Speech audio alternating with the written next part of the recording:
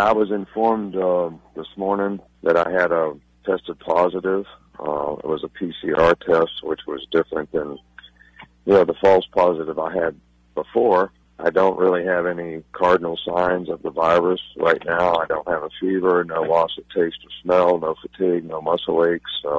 I informed the team this morning at 10 on a Zoom call, and I'm the only person in the whole organization who tested positive on this round. So the Auburn game's obviously a most important game, and we hate it that this situation occurred. But as I've said many times before, you got to be able to deal with disruptions, in this year, and our players have been pretty mature about doing that. Well, we just want to carry on the best we can.